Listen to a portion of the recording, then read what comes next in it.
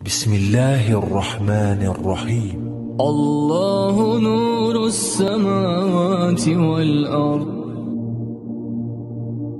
إن الحمد لله نحمده ونستعينه ونستغفره ونعوذ بالله من شرور أنفسنا ومن سيئات أعمالنا من يهده الله فلا مضل له ومن يضلل فلا هادي له وأشهد أن لا إله إلا الله وحده لا شريك له وأشهد أن محمدا عبده ورسوله أما بعد فإن خير الحديث كتاب الله وخير الهدي هدي محمد صلى الله عليه وسلم وشر الأمور محدثاتها وكل محدثة بدعة وكل بدعة ضلالة وفي رواية وكل ضلالة في النار أيها الناس اتقوا الله واعلموا أن الله عز وجل جعل التقوى ثمن الجنة فقال تعالى تلك الجنة التي نورث من عبادنا من كان تقيا ومن اتقى الله عز وجل اتبع أوامره فمما تتبع أوامره بر الوالدين সম্মানিত মুসল্লিয়ান কিরাম আজকে আমরা বিররুল ওয়ালিদাইন নিয়ে আলোচনা করতে চাচ্ছি। বিররুল ওয়ালিদাইন অর্থ হচ্ছে পিতা মাতার প্রতি বের কি জিনিস, যে কোনো ন্যাক কাজকে, সৎ কাজকে, ভালো যে কোনো জিনিসকে কোরআনের ভাষায় বীর বলা হয়। এই জন্য আল্লাহ তাআলা কোরআনে কারীমে বলেছেন বীর, অর্থাৎ বীর যেন মানুষ কষ্ট করে অর্জন করে এবং কোথায় বীর আছে কোথায় নাই আল্লাহ তাআলা কোরআনে কারীমে তা উল্লেখ করে দিয়েছেন। পিতা মাতার প্রতি বীর অর্জন করার জন্য আল্লাহ তাআলা নির্দেশ দিয়েছেন, তার রাসূলও নির্দেশ দিয়েছেন। এই জন্য পিতা মাতার সাথে কিভাবে ভালো ব্যবহার করতে হবে, পিতা মাতার প্রতি আমাদের কি করণীয় রয়েছে, পিতা মাতার প্রতি করণীয় কাজ করলে কি উপকার হবে, এই বিষয়টি নিয়ে আলোচনা করতে চাই। সম্মানিত মুসলিয়ান কিরাম, গত পর্বগুলোতে আমরা আল্লাহর হক নিয়ে আলোচনা করেছি এবং আল্লাহ তাআলার হকের সাথে আজকে জড়িত হয়েছে পিতামাতার হক। শুধু আমরা জড়িত করিনি, কোরআনে কারীমে আল্লাহ তাআলা সেটা জড়িত করে দিয়েছেন। এই জন্য বিররুল ওয়ালিদাইন, পিতামাতার আনুগত্য কি বোঝায় সেই জিনিসটি নিয়ে আজকে আলোচনা করতে চাই। বীর শব্দের অর্থ হচ্ছে সততা। যেই কোনো কাজ করবেন সততার সাথে করবেন, সঠতা নয়, সততা, অর্থাৎ সেখানে কোনো রকমের ভিন্ন নিয়ত থাকতে পারবে না। অন্তর থেকে একান্তভাবে পিতামাতার আনুগত্য এবং তাদের ভালোবাসায় নিজের যাবতীয় চাওয়া পাওয়াকে কোরবানি করা, এটার নামই হচ্ছে বিররুল ওয়ালিদাইন। পিতামাতার অবাধ্য হওয়ার বিপরীত সব সময় যে ব্যক্তি থাকতে পারবে সেই ব্যক্তি সত্যি সত্যি পিতামাতার বাধ্য হয়েছে। পিতামাতার অবাধ্য যেটা হয় সেটা বুঝতে পারে মানুষ নিজ থেকেই, যে যেখানে পিতামাতার সন্তুষ্টি রয়েছে সেখানে আল্লাহ তাআলার সন্তুষ্টি রয়েছে। সুতরাং পিতামাতার সন্তুষ্টির জন্য প্রত্যেকটি মানুষেই সন্তুষ্টি কোথায় আছে তা খুঁজে বেড়ানো। আল্লাহ তাআলা তার নিজের একটি নাম দিয়েছেন আল বার। আল্লাহ তাআলা বলছেন ইন্নাহু হুয়াল বাররুর রাহিম, নিশ্চয়ই তিনি বার এবং রাহিম। রাহিম অর্থ দয়াদ্র, বার অর্থ কি? ইমাম ইবনুল আসির বলেন আল্লাহ তাআলা তার বান্দাদের প্রতি অত্যন্ত দয়াদ্র। তাদের কোনো ক্ষতি হয় সেটা তিনি দেখতে চান না। তাদেরকে তিনি হেফাজতের দায়িত্ব নিচ্ছেন, মনে হয় যেন তিনি তাদেরকে আগলে রাখবেন। এরকম এটাই হচ্ছে বান্দার প্রতি আল্লাহর আগলে রাখা, তার বার। সে অনুরূপ বের একজন সন্তান তার পিতা মাতার প্রতি রাখতে হয়, আগলে রাখতে হয়। তাদের উপরে যেন কোনো আঘাত না আসে, তাদের মনে যেন কোনো কষ্ট না আসে, তাদের মনের ভিতরে সবসময় যেন হাসি খুশি খেলাধুলা করে, তারা যেন তাদের দেখলে মন জুড়িয়ে যায়, এইরকম অবস্থা তৈরি হয়। এটার নামই হচ্ছে বিররুল ওয়ালিদাইন। সুতরাং আমরা বিররুল ওয়ালিদাইন বলতে বুঝি পিতা মাতার প্রতি দয়া দেখানো এবং তাদেরকে আগলে রাখা এবং তাদের সাথে সুন্দর ব্যবহার করা, তাদের অবস্থা পর্যবেক্ষণ করা, কোন অবস্থায় তাদের জন্য বেশি প্রিয় তারা সে অবস্থার ব্যবস্থা করে দেয়া। অনুরূপভাবে তাদের প্রতি কোনো রকমের খারাপ ব্যবহার হয় তা থেকে দূরে থাকা, তাদের বন্ধু বান্ধবদের তারা দুনিয়া থেকে চলে গেলেও বন্ধু বান্ধবদের সাথে ভালো ব্যবহার করা, এই সবই হচ্ছে পিতা মাতার প্রতি বিরুল ওয়ালিদাইন, পিতা মাতার প্রতি সদ্ব্যবহারের নমুনা। কোরআনে কারীম আল্লাহ তাআলা সর্বপ্রথম যে নির্দেশ দিয়েছেন সেটা হচ্ছে তার ইবাদত করতে।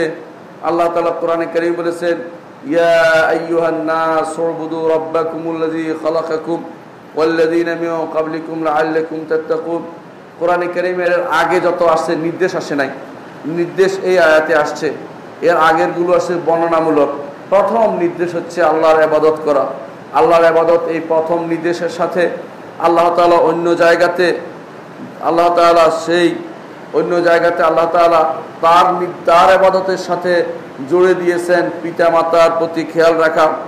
আল্লাহ তাআলা বলছেন কোরআনে কারীমে যে সমস্ত ওসিয়ত করেছেন সব বান্দাদের প্রতি, বান্দাদেরকে আল্লাহ তাআলা যে সমস্ত ওসিয়ত করে ধন্য করেছেন, সে ওসিয়তের একটি হচ্ছে পিতা মাতার প্রতি ভালো ব্যবহার। আল্লাহ তাআলা বলছেন, ওয়া ওয়াসাইনাল ইনসানা বিওয়ালিদাইহি, আর আমরা ওসিয়ত করছি, নির্দেশ দিচ্ছি, তাদেরকে পালনের জন্য বাধ্য করছি, সেটা ফরজ করে দিয়েছি মানুষের প্রতি, তা হচ্ছে তার পিতা মাতার প্রতি ভালো ব্যবহার। এরপর আল্লাহ তাআলা বলছেন, হামালাতু উম্মুহু ওয়াহনান আলা ওয়াহনিন, মা তাকে বহন করেছে, পেটে ধারণ করেছে, ওয়াহনান আলা ওয়াহনিন, কষ্টের পর কষ্ট সহ্য করে। সেরকম কষ্ট, কীরকম কষ্ট তা কোনো ব্যক্তি বুঝতে পারবে না, কোনো মেয়ে বুঝতে পারবে না যতক্ষণ না সে মা হচ্ছে, কোনো সন্তান বুঝতে পারবে না যতক্ষণ পর্যন্ত তার সন্তান তার স্ত্রীর পেটে আসছে। এর আগ পর্যন্ত তারা বুঝতে পারে না মা যে কি কষ্ট করেছে। এই কষ্টের ব্যাপারটি একবার আব্দুল্লাহ ইবনে ওমর রাদিয়াল্লাহু আনহু তিনি দেখলেন, এক লোক তার মাকে পিঠে করে হজ করছে। হজ করার এই অবস্থা দেখে আব্দুল্লাহ ইবনে ওমরকে ওই লোক জিজ্ঞাসা করলো, হে আব্দুল্লাহ ইবনে ওমর, আমি আমার মাকে পিঠে নিয়ে হজ করছি, আমি কি আমার মায়ের কোনো ঋণ শোধ করতে পেরেছি? তখন আব্দুল্লাহ ইবনে ওমর বললেন, লা ওয়ালা ওয়াহনান মিন ওয়ালা জাফরাতান মিন জাফরাতিহা, কখনো নয়, তার একটি দীর্ঘশ্বাসও তুমি পূরণ করতে পারোনি। আল্লাহু আকবার। মায়ের হক কখনো আদায় করা যায় না, কারণ তিনি আপনার দুনিয়ার আসার মাধ্যম। এই জন্য আল্লাহ তাআলা বলছেন, হামালাতু উম্মুহু ওয়াহনান আলা ওয়াহনিন, বিপদের পরে বিপদ, ঘুমাইতে পারেন না, কাত হয়ে ঘুমান না, শীত হয়ে ঘুমাইতে পারেন না, আবার পিঠ উপর হয়ে ঘুমাইতে পারেন না। কোন দিকে ঘুমালে সন্তানের ক্ষতি হয়ে যায়। পুরো 9টি মাস, পুরো সময়টা তিনি কত সমস্যায় ভোগেন, কত অসুস্থতায় ভোগেন। আবার দুনিয়ায় আসার পরে আরও কষ্ট তার থেকে যায়, সেটা হচ্ছে পিতার চেয়ে মায়ের কষ্ট তখন অনেক বেশি থাকে। এই জন্য আল্লাহ তাআলা বলছেন, ওয়া ফিসালুহু ফি আমাইন, আর 2 বছর পূর্ণ দুধ পান করিয়ে তাকে দুধ ছাড়া করেন। 2 বছর পূর্ণ দুধ পান করার ক্ষেত্রে রাতে উঠে দুধ পান করাতে হয়, মাথা বাঁকা হয়ে গেলে সোজা করে দিতে হয়।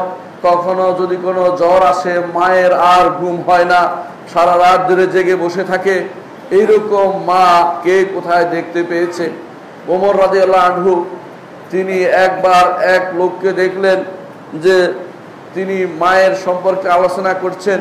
তিনি বললেন যে, কিসের আলোচনা করছো? বলছে যে, আমি আমার মাকে পিঠে নিয়ে থাকি, কারণ তিনি অন্য কোথাও শান্তি পান না। আমি কি আমার মায়ের হক আদায় করতে পেরেছি? তিনি বললেন যে, না, কখনো না, কখনো না, কারণ তুমি চাচ্ছ তোমার মা তাড়াতাড়ি মারা যাক, তুমি শান্তি পাও। আর তিনি যখন তোমাকে ছোটকালে লালন পালন করছে, তিনি চেয়েছেন তার জীবনটা দিয়ে হলো তোমাকে তিনি জীবন দিয়ে দিবেন। কত উল্টো তোমার চিন্তা। তবে তুমি তোমার মায়ের প্রতি ভালো ব্যবহার দেখাতে পেরেছে, একটুকু শুধু আমি বলতে পারবো। এটা হচ্ছে ফিসালু ফি আমাইন, 2 বছর পর্যন্ত, 1 দিন 2 দিন নয়, রাত দিন জেগে আপনার কষ্ট সহ্য করে মা আপনাকে দুধ ছাড়া করেছেন। আপনার না খাওয়া পর্যন্ত মায়ের খাওয়া হয়নি। তিনি রাতের বেলা ঘুম থেকে উঠার জন্য, খাওয়ানোর জন্য কোথায় আপনি কোনো শব্দ করে উঠেছেন, কেন শব্দ করেছেন সেটা দেখেছেন। আপনার পায়খানা পেশাব পরিষ্কার করেছেন, আপনি দুনিয়া নষ্ট করে দিয়েছেন, রাগ করেননি। কিন্তু অন্য কেউ হলে আপনাকে ফেলে চলে যেত, আপনার প্রতি দয়া আর কেউ দেখাতো না। একমাত্র মাই পারে তা করতে। আল্লাহ তাআলা সেজন্য নিজের কথা নিজে নির্দেশ দিয়ে দিচ্ছেন, নিজে যে বিওয়ালিদাইহি পিতা মাতার প্রতি কি ওসিয়ত করছে বলেন নাই, শুধু বলে দিয়েছেন ওয়াসাইনাল ইনসানা বিওয়ালিদাইহি, পিতা মাতার প্রতি আমি নির্দেশ দিচ্ছি, বলেন নাই কি নির্দেশ। কারণ অন্য আয়াতে সেটা বলে দিয়েছেন ইহসানা, অন্য আয়াতে বলেছেন হুসনা, ভালো ব্যবহার, ইহসান করার উত্তম যত শব্দ আছে, ইহসান অর্থই হচ্ছে যেই বিষয়ে যত উত্তম জিনিস হতে পারে ওইটার নামই হচ্ছে ইহসান। যেটা যত উত্তম হবে এটা ইহসান, আর এটার থেকে অদম হলে সেটা আদল ইনসাফ হতে পারে। যেমন আপনি কাউকে একটি টাকার বিনিময়ে একটি টাকা দিলেন, এটা হলো আদল। আর যদি তার প্রয়োজন সম্পন্ন করে দিলেন, পূর্ণ করে দিলেন, যত যাই লাগুক না কেন সেটা হচ্ছে ইহসান। আল্লাহ তাআলা নির্দেশ দিয়েছেন পিতা মাতার প্রতি ইহসান করতে। এরপর আল্লাহ তাআলা বলছেন আনিশকুরলি ওয়া লিওয়ালিদাইকা ইলাইয়াল মাসির, আমার প্রতি কৃতজ্ঞ হও আর তোমার পিতা মাতার প্রতি কৃতজ্ঞ হও, কারণ তোমরা আমার কাছে ফিরে আসবে, আল্লাহর কাছে ফিরে যেতে হবে। পিতা মাতার প্রতি কৃতজ্ঞ হওয়ার জিনিসটা আল্লাহ তার নিজের সাথে জুড়ে দিয়েছেন। দুনিয়ার কোনো কিছুকে আল্লাহ তাআলা এইভাবে জুড়ে দেননি ওয়াও দিয়ে, ওয়া অর্থ এবং জুড়ে দেননি, সবসময় তারপর বলেছেন। কিন্তু পিতা মাতার প্রতি সদ্ব্যবহারের বিষয়টি সরাসরি তার ইবাদত, তার শুকরিয়া এর সাথে জুড়ে দিয়ে একত্র করে দিয়েছেন। কারণ এর গুরুত্ব বোঝানোর জন্য যে পিতা মাতা দুনিয়ায় আসার মাধ্যম, সুতরাং তোমার কাছে যেন তারা বোঝা না হয়ে যায়। এরপর আল্লাহ তাআলা বলছেন ওয়া ইন জাহাদাকা আলা আন তুশরিকা বি মা লাইসা লাকা বিহি ইলমুন ফালা তুতি'হুমা, তারা দুজন পিতা মাতা অথবা তাদের কেউ একজন যদি কোনো তাদের একজন দুজনের বা একজন যদি তোমাদের প্রতি তোমাকে বাধ্য করে, জোর করে যে আল্লাহর সাথে শরীক করো, তবে সেটা শোনা যাবে না।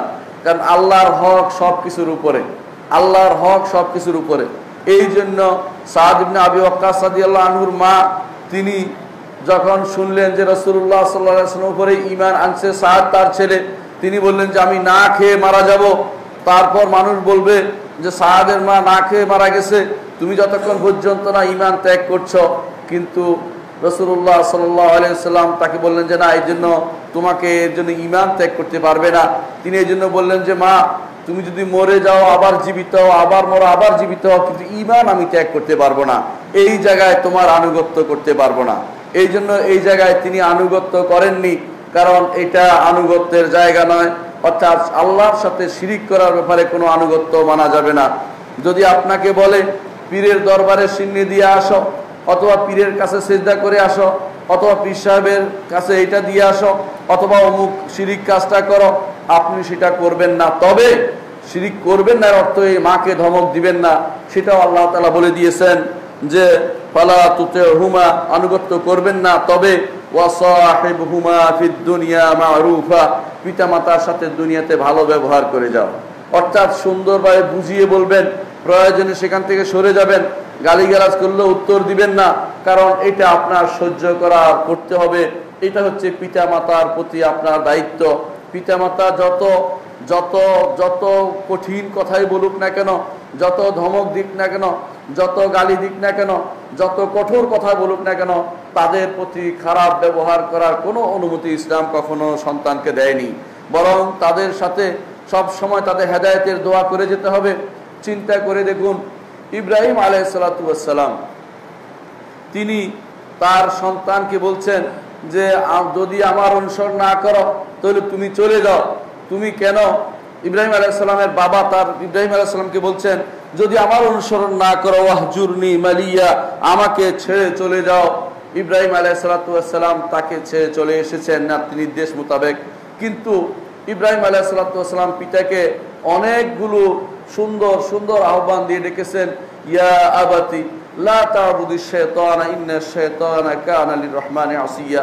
হে আমার প্রিয় পিতা। আবাতি আরবি ভাষা যারা জানেন, এরকম তা আসার অর্থই হচ্ছে, আবার সাথে তা লাগিয়ে দেওয়ার অর্থই হচ্ছে প্রিয় পিতা, আদরের পিতা, কান্নাকাটির ভাষা যে শব্দ সেটা, যে হায় আমার পিতা, আপনি যদি বুঝতেন বাবা যে আল্লাহ শয়তানের ইবাদত করা যায় না, ইন্নাশ শাইতানা কানা লির-রহমানি আসিয়া, শয়তান তো রহমানের অবাধ্য। ইয়া আবাতি ইন্নী ক্বাদ জাআনি মিনাল ইলমি মা লাম ইয়াতিকা ফাত্তাবি'নি আহদিকা সিরাতান সাওয়িয়া।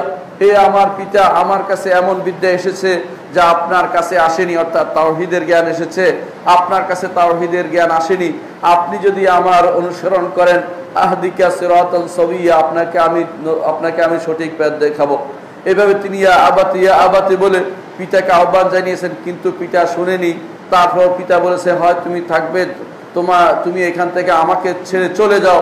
সেই নির্দেশনাকে তিনি প্রতিপালন করতে গিয়ে পিতাকে ছেড়ে চলে এসেছেন। তারপরও পিতার জন্য তার দরদ ছিল। আল্লাহর কাছে বলতেন, ইয়া রব, আমার পিতা জাহান্নামে যাবে, এর চেয়ে অপমানজনক কিছু আর হতে পারে না, আপনি আমার পিতাকে আপনি ক্ষমা করে দিন। আল্লাহ তাআলা ইব্রাহিম আলাইহিস সালাতু ওয়াস সালামের দোয়া কবুল করেছেন, বলেছেন যে হ্যাঁ, যদি তুমি তাকে সেই জান্নাতের উপযুক্ত মনে করো, তখন তুমি দেখবে সেটা তো কোনো কিন্তু ইব্রাহিম আলাইহিস সালাতু ওয়াস সালাম বলে, হাদিসে এসেছে রাসূলুল্লাহ সাল্লাল্লাহু আলাইহি ওয়াসাল্লাম বলেন, হাসরের মাঠে ইব্রাহিম আলাইহিস সালাতু ওয়াস সালাম বলেন, ইয়া রব, আমার বাবা জাহান্নামে যাবে, এটা কি আমি সহ্য করতে পারি? তখন আল্লাহ তাআলা বলবেন, তাকাও, তুমি তোমার পায়ের দিকে দেখবে একটি বিদ্যুটে একটি প্রাণী, তখন তিনি নিজ হাতে সেটা জাহান্নামে ফেলবেন। কারণ যে শিরিক করবে তার জন্য কোনো সুপারিশ করা যাবে না। তার বাবা যেহেতু শিরিক অবস্থায় মারা গেছে, সেজন্য তিনি কিছুই করতে পারেননি। মুহাম্মদুর রাসূলুল্লাহ সাল্লাল্লাহু আলাইহি ওয়াসাল্লাম তিনি তার মায়ের জন্য কেঁদেছেন। মায়ের কবরের পাশ দিয়ে যখন আসছিলেন, আবওয়া নামক জায়গাতে, মক্কা মদিনার মাঝখানে, সেখানে আসার পরে তিনি তার সাথীরা সাহাবায়ে কেরাম সবাই ছিলেন।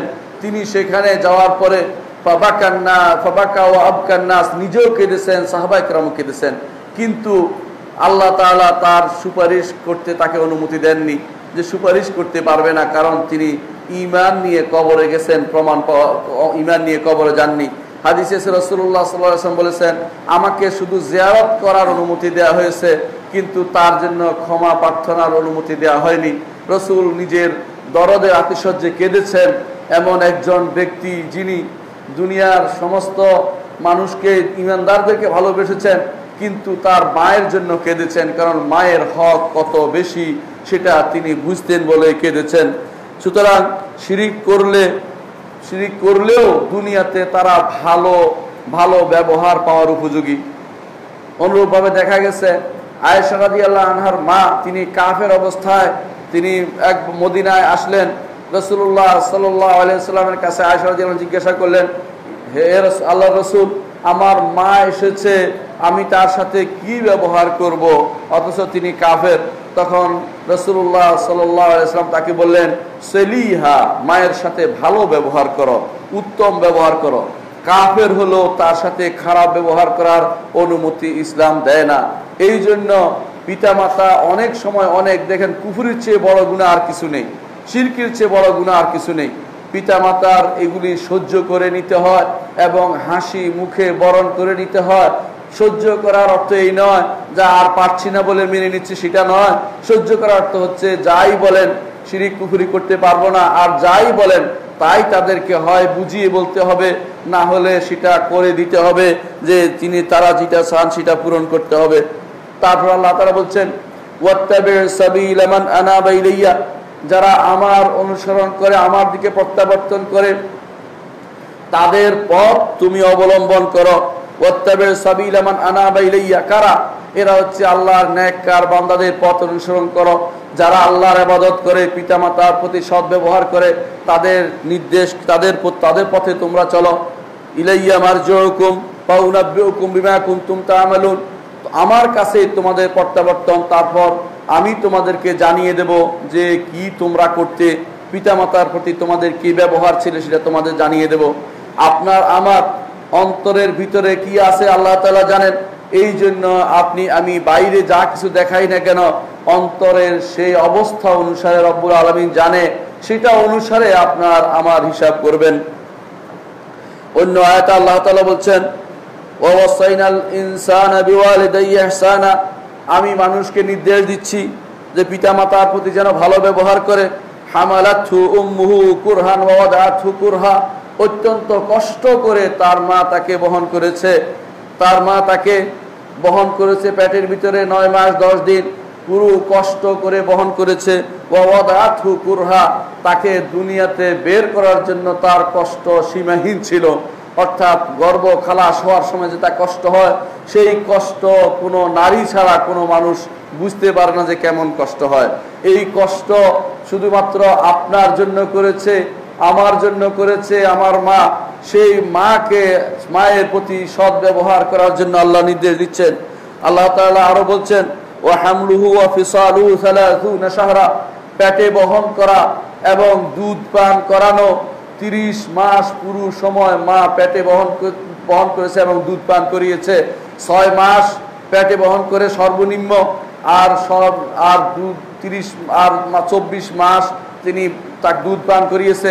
সর্বনিম্নটা ধরে আল্লাহ তাআলা বলছেন হামলুহু ওয়া ফিসালুহু 30 শাহরা, কারণ 6 মাসের কমে কোনো সন্তান হলে সেটা বাঁচে না বেশিরভাগ সময়, যদি না সেটাকে সেই পরিবেশ দেওয়া হয় হামলের, অর্থাৎ পেটের ভিতরে গর্ভের পরিবেশ দেওয়া হয়, বাইরে আসার পরে সেটা বেঁচে থাকে না। এই জন্য অগ্রিম বের হয়ে গেলে সেই সন্তান অধিকাংশ সময় বাঁচে না। এই জন্য আল্লাহ তাআলা বলছেন হামলুহু ওয়া ফিসালুহু 30 শাহরান, সর্বনিম্ন গর্ভের বয়স হচ্ছে 6 মাস, তারপরে 6 মাসে পূর্ণাঙ্গ হয়ে যায়, পূর্ণ সন্তান হয়ে যায়। তারপর তাকে 24 মাস দুধ পান করায় মা, এই মিলিয়ে 30 মাস পুরো আল্লাহ তাআলা বলছেন তার মা তাকে দুধও পান করিয়েছে, পেটেও ধারণ করেছে। সুতরাং তার প্রতি ভালো ব্যবহার করা তার ওয়াজিব, তার কর্তব্য, তার উপর ফরজ। এরপর আল্লাহ তাআলা স্মরণ করিয়ে দিলেন, হাত্তা ইজা বালাগা শুদ্দাহু ওয়া বালাগা 40 সানাতান ক্বালা রাব্বি আউযি'নি আন আশকুরা নি'মাতাকা আল্লাতী আন'আমতা আলাইয়া ওয়া আলা ওয়ালিদাইয়া। একজন মানুষ যখন 40-এ উপনীত হয়, বালাগা 40 সানা, স্বাস্থ্য পূর্ণ হয়ে যায়, তখন সুঠাম দেহের অধিকারী হয়, বিবেক পূর্ণতা লাভ করে, তখন সে দোয়া করে রব্বি আউযি'নি আন আশকুরা নি'মাতাকা আল্লাতী আন'আমতা আলাইয়া ওয়া আলা ওয়ালিদাইয়া, হে আমার রব, আমাকে তৌফিক দাও, আমাকে শক্তি দাও, যেন আমার উপর তোমার যে নেয়ামত এসেছে, আমার পিতামাতার উপর তোমার যে নেয়ামত এসেছে, সেগুলোর যেন আমি সুন্দর শুকরিয়া আদায় করতে পারি। আর আশকুরা নি'মাতাকা আল্লাতী আন'আমতা আলাইয়া ওয়া আলা ওয়ালিদাইয়া ওয়া আন আ'মালা সালিহান তারদা, আর এই শুকরিয়া এই আমাকে তৌফিক দাও যে আমি তোমার নেয়ামতের তোমার এমন আমল করতে পারি যে আমল দিয়ে তোমাকে সন্তুষ্ট করতে পারি। ওয়া আসলিহ লি ফি যুররিয়াতি, শুধু তাই নয়, আমার সন্তানদের, কারণ 40 বছরে সাধারণত সন্তান দুনিয়াতে এসে যায়, বড় হয়ে যায়, তখন সন্তানের জন্য দোয়া করতে হয়। ওয়া আসলিহ লি ফি যুররিয়াতি, আর আমার সন্তানদেরকেও তুমি সঠিক করে দাও, এদেরকে সুস্থ করে দাও, এদেরকে সঠিক পথে পরিচালিত করো, এদের মধ্যে এরা যেন কোনো ভুলে পতিত না হয় সেই ব্যবস্থা করে দাও। ইন্নী তুবতু ইলাইকা ওয়া ইন্নী মিনাল মুসলিমিন, আমি তোমার কাছে, আপনার কাছে তওবা করছি, আমি নিজেকে আত্মসমর্পণ করছি আপনার কাছে। একটি দোয়া 3 পুরুষকে শামিল করেছে, নিজেকে, তার পিতাকে এবং সন্তানকে। এই জন্য এই দোয়াটি বেশি বেশি করা উচিত। রব্বি আউযি'নি আন আশকুরা নি'মাতাকা আল্লাতী আন'আমতা আলাইয়া ওয়া আলা ওয়ালিদাইয়া ওয়া আন আ'মালা সালিহান তারদা ওয়া আসলিহ লি ফি যুররিয়াতি ইন্নী তুবতু ইলাইকা ওয়া ইন্নী মিনাল মুসলিমিন। এই দোয়া করলে কি হবে? আল্লাহ তাআলা বলছেন, উলাইকাল্লাযীনা নাতাকাব্বালু আনহুম আহসানা মা আমিলু ওয়া নাতাজাওয়াজু আন সাইয়্যাতিহিম ফি আসহাবিল জান্নাহ ওয়া হাদা সিদকিল্লাযী কানু ইউআদুন।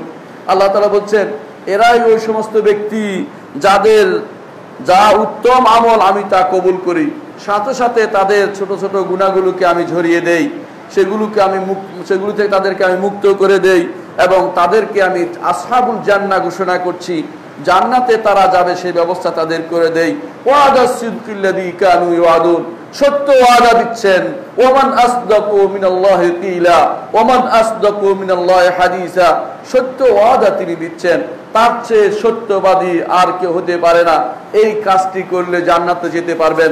রব্বুল আলামিন আপনাকে শিক্ষা দিয়েছেন 3 পুরুষের দোয়া করার জন্য।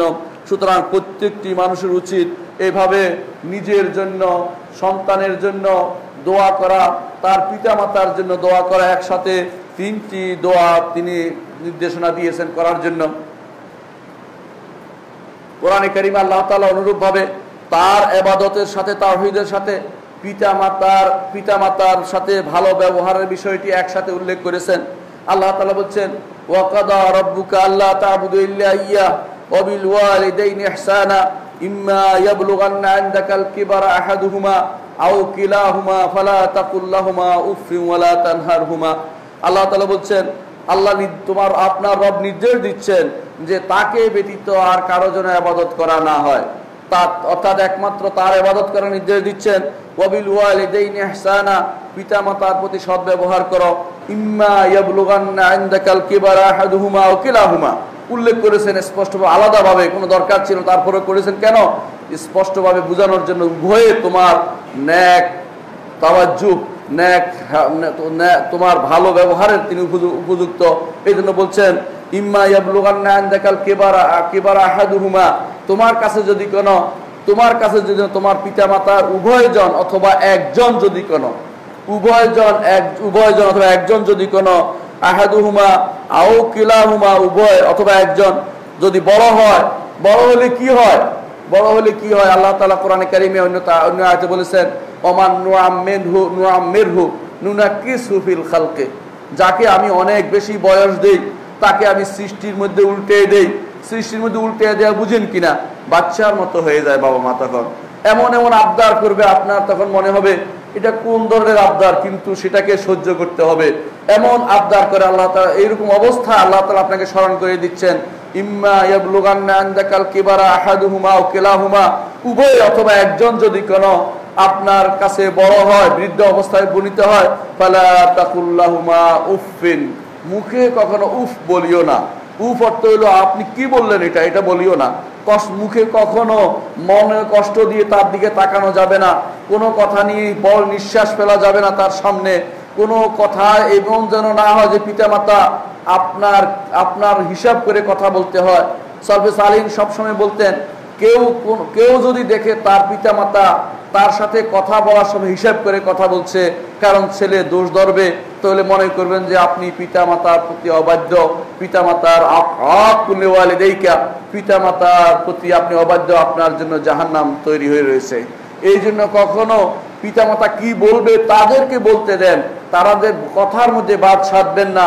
এটাই হচ্ছে আল্লাহর নির্দেশ, ফালা তাকুল লাহুমা উফফিন ওয়া লা তানহারহুমা, উফ বলা যাবে না, কষ্ট হচ্ছে বলা যাবে না, অথবা বড় নিঃশ্বাস ফেলতে পারবেন না, অথবা কোনো শব্দ করতে পারবেন না। ওয়ালা তানহারহুমা, ধমক দিতে পারবেন না।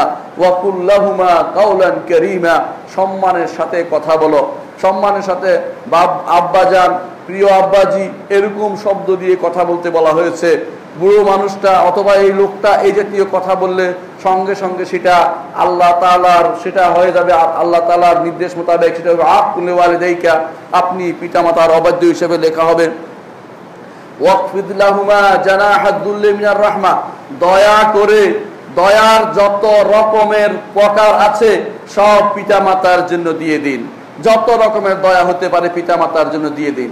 আপনারা সেই হাদিসটি শুনেছেন, যে হাদিসের মধ্যে আসছে এক লোক গর্তের ভিতরে পড়ে গিয়েছিল, গর্ত থেকে বের হওয়ার জন্য বলেছিল, যে একটি ওসিলা দিয়ে দোয়া করেছিল যে আমার পিতামাতা বৃদ্ধ হয়ে গিয়েছিলেন, তাদেরকে যতক্ষণ দুধ না পান করিয়েছি তারা ঘুমিয়ে পড়েছিল, তাদেরকে যতক্ষণ দুধ না পান করিয়েছি আমার সন্তানদেরকে আমি দুধ পান করাই নাই। আল্লাহ তাআলা সেটা গ্রহণ করেছেন। এই জন্য আল্লাহ তাআলা তাকে গর্ত থেকে বের করে দিয়েছেন, পাথর সরে গিয়েছিল। কারণ এটাই হচ্ছে যে রহমতের যত প্রকার হতে পারে, যত ডানা হতে পারে, সমস্ত ডানা তাদের প্রতি বিছিয়ে দিন, তাদের জন্য খুশি করার মতো সবকিছু দিয়ে দিন। ওয়াকুর রব্বির হামহুমা কামা রব্বায়ানি সাগীরা, আর বলুন আল্লাহ তাদের প্রতি রহমত করুন যেমন ভাবে তারা দুনিয়ার বুকে আমার প্রতি রহমত করেছে। কেমন রহমত করেছে আগেও বলেছি যে দুনিয়ার বুকে প্রত্যেকটি বাবা চায় সন্তান তার থেকে উপরে উঠুক, আর কেউ চায় না।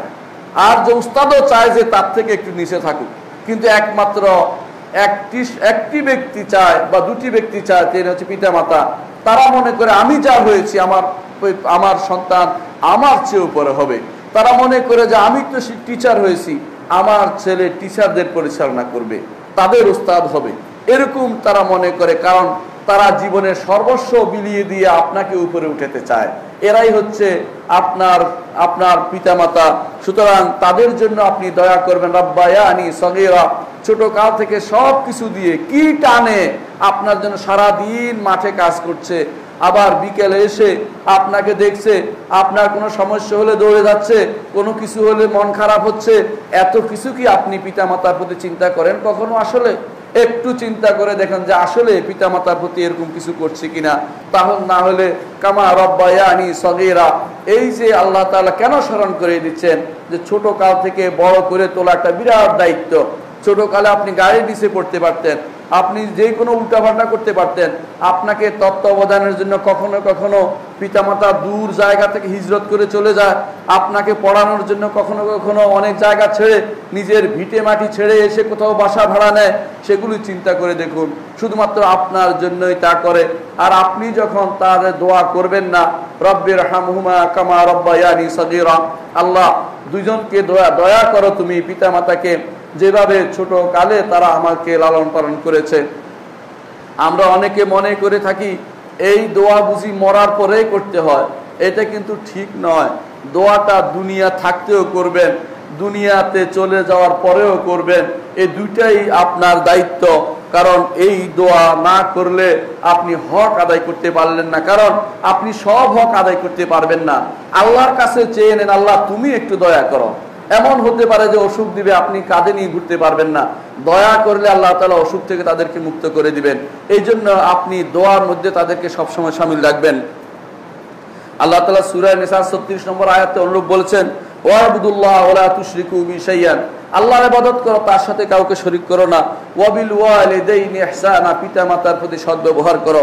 ওয়াবিযুল কুরবা ওয়াল ইয়াতামা ওয়াল মাসাকিন, অনুরূপভাবে জিল কুরবা, আত্মীয় স্বজন, ইয়েতিম এবং মিসকিনদের সাথেও সদ্ব্যবহার করো। আল্লাহ তাআলা শুধু যে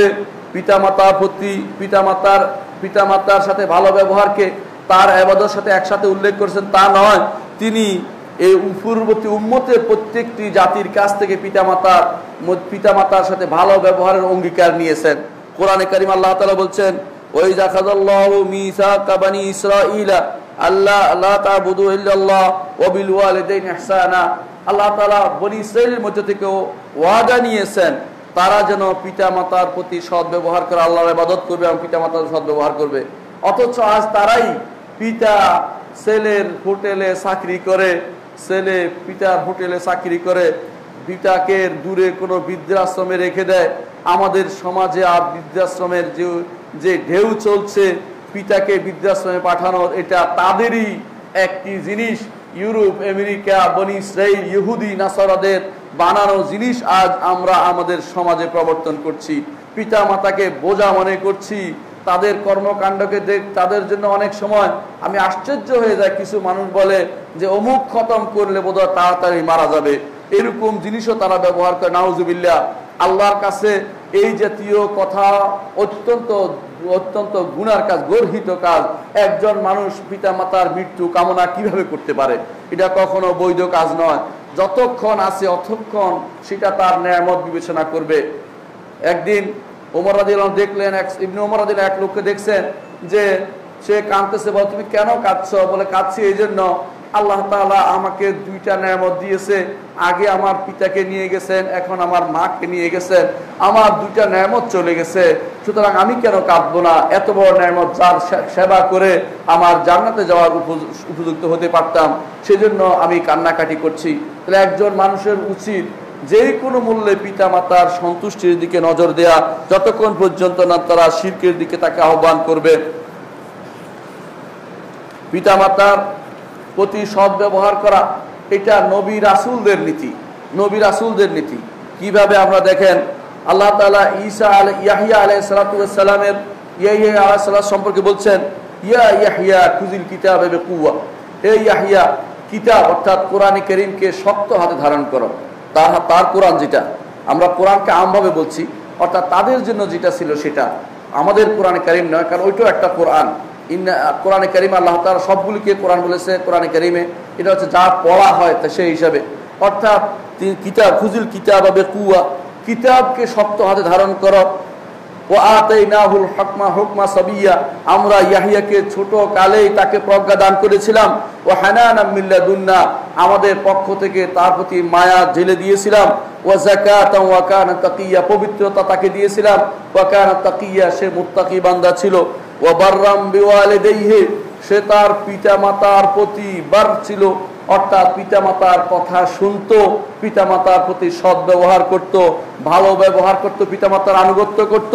ওয়ালাম ইয়াকুন জাব্বারান আসিয়া, সে কখনো উদ্ধত স্বভাবের ছিল না, অবাধ্য ছিল না। অর্থাৎ পিতামাতার কথা না শুনলে উদ্ধত স্বভাবের হয় এবং অবাধ্য হয়। অথচ ইয়াহইয়া আলাইহিস সালাতু ওয়াস সালামের আল্লাহ প্রশংসা করছেন যে পিতামাতার কথা শুনে চলতো। পিতামাতার কথা শুনছে কে? আরেকজনের কথা আপনারা জানেন, তিনি হচ্ছেন কে? ইসমাঈল আলাইহিস সালাতু ওয়াস সালাম। যখন তার পিতা তাকে বলল, ইন্নী আরা ফিল মানামে আন্নী আযবাহুকা ফানদুর মাযা তারা, হে আমার বৎস, আমি স্বপ্নে দেখেছি তোমাকে জবে করছি, তুমি কি মনে করো? ক্বালা ইয়া আবাতি ফাআল মা তু'মার সাতাজিদুনি ইনশাআল্লাহু মিনাস সাবিরিন, হে পিতা, আপনাকে যা নির্দেশ দেওয়া হচ্ছে আপনি করুন, কারণ আপনি দেখবেন আমি সবর করতে পারছি। তিনি হচ্ছেন ইসমাঈল আলাইহিস সালাতু ওয়াস সালাম। পিতার নির্দেশ কিভাবে পালন করতে হয় তিনি দেখিয়েছেন। যখন বলা হলো যে যখন ইব্রাহিম আলাইহিস সালাতু ওয়াস সালাম আসে দেখলেন যে তার স্ত্রী ইসমাঈলের স্ত্রী ঘরের দরজায় বসে আছে, আর ইসমাঈল বাসায় নেই, বাড়িতে নেই, দূরে গেছে শিকার করতে। বললো যে ইসমাঈল কোথায়? বলে শিকারে গেছে। তোমাদের কি আছে? বলে আমরা খুব অভাবে আছি, আমাদের এই নাই সেই নাই, অভিযোগ দিল। তিনি বললেন যে তুমি ইসমাঈলকে আমার সালাম দিবে আর বলবে যে ঘরের চৌকাঠ পরিবর্তন করে ফেলতে। ইসমাঈল আলাইহিস সালাতু ওয়াস সালাম কিছুক্ষণ পর আসলেন। আসার পরে তার স্ত্রী বলল যে এরকম সৌম্য মূর্তি এক মহান ব্যক্তিত্ব আমি দেখেছি, তিনি বলেছেন, তিনি এসেছেন, জিজ্ঞাসা করেছেন আমাদের খাবার কি, পানীয় কি। আমি বলেছি অভাবের কথা। তিনি বলেছেন যেন ঘরের চৌকাঠ পরিবর্তন করে নেয়। তিনি ইসমাঈল আলাইহিস সালাতু ওয়াস সালাম বলেছেন যে আমার বাবা ছিলেন তিনি বলে গেছেন তোমাকে তালাক দিতে, তুমি তোমার বাপের বাড়ি চলে যাও। সঙ্গে সঙ্গে সেটা পালন করে দিয়েছেন। এটাই হচ্ছে বাবার নির্দেশকে কিভাবে পালন করতে হয় দেখিয়ে দিয়েছেন ইসমাঈল আলাইহিস সালাতু ওয়াস সালাম। সেই রকম বাবা যদি হয়, নির্দেশ সন্তান যদি ইসমাঈলের মতো হয়, সেই নির্দেশ আপনাকে পালন করতে হবে। কিন্তু বাবা যদি কোনো সেরকম না হয়, সেই নির্দেশ পালন করে কারো উপরে জুলুম করা যাবে না। কিন্তু ইব্রাহিম আলাইহিস সালাতু ওয়াস সালাম ছিলেন পরীক্ষায় উত্তীর্ণ ব্যক্তি, তিনি অন্যায় কোনো নির্দেশ দিতেন না। অনুরূপভাবে তার সন্তানও ছিল পরীক্ষায় উত্তীর্ণ ব্যক্তি, সেই জন্য তারা অন্যায় কোনো নীতিও বাস্তবায়ন করতেন না। এরকম অবস্থা যেন আবার কেউ মনে না করেন যে বাবা বললেই হলো সেটা করতে হবে না। অবস্থা দেখবেন বাস্তবে বাবার নির্দেশ কি, ইব্রাহিম আলাইহিস সালাতু ওয়াস সালামের সেই নির্দেশ ছিল কিনা। যারা নাশকর বান্দা হলে সেই ঘরে শান্তি থাকে না। নাশকর অনেক স্ত্রী আছে, শান্তিতে ছিল রাসূলুল্লাহ সাল্লাল্লাহু আলাইহি ওয়াসাল্লাম স্ত্রীরা, ঘরে মাসের পর মাস সেই ঘরে কোনো আগুন জ্বলতো না, কিন্তু তাদের আনন্দের অভাব ছিল না, তাদের শুকরিয়ার অভাব ছিল না। আপনার আমার স্ত্রীরা যদি ঘরের ভিতরে কিছু না থাকে, শুরু হয়ে যায় কান্নাকাটি, বিভিন্ন রকমের অভিযোগ, অনেক কিছু অভিযোগ, অথবা সেখানে থাকবো না, চলে যাব বাপের বাড়ি, কত রকমের কথা বলতে থাকে। এরা আসলে নাশকর বান্দা।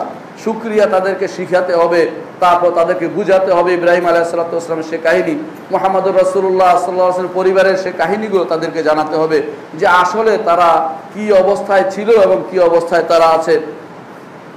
ইব্রাহিম আলাইহিস সালাতু ওয়াস সালামের এই সন্তান আবার তাকে যখন নির্দেশ দেওয়া হলো পরবর্তীকালে যে তোমার স্ত্রীকে তোমার ঘরের চৌকাঠ ঠিক রাখো, তখন তিনি পরবর্তী স্ত্রীকে তিনি যথার্থ বহাল রেখেছেন। সেটাই প্রমাণ করে পিতার নির্দেশকে পালন করতে হয়। পিতার নির্দেশকে পালনকারী এদের এই নির্দেশনা আমরা দেখতে পাই যে এইভাবে নবীরা প্রত্যেকেই পিতার নির্দেশকে যথার্থ প্রতিপালন করতেন। পিতার এই নির্দেশের যার পিতা নাই এমন এক ব্যক্তি হচ্ছেন ঈসা আলাইহিস সালাতু ওয়াস সালাম।